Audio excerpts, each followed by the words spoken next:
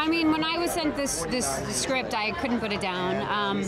I think like a lot of people from my generation, I didn't know very much about this specific incident, and I thought it was an important story to tell. You know, I'm very proud to be, you know, showing a very small glimpse into her world. Obviously, it's really only one day/night of her life, but there are a lot of things that we don't know about this woman, and I think she has been sort of treated unfairly in the past, just with the sort of press and the way she was portrayed after her death, and so I'm happy to tell just a part of her story.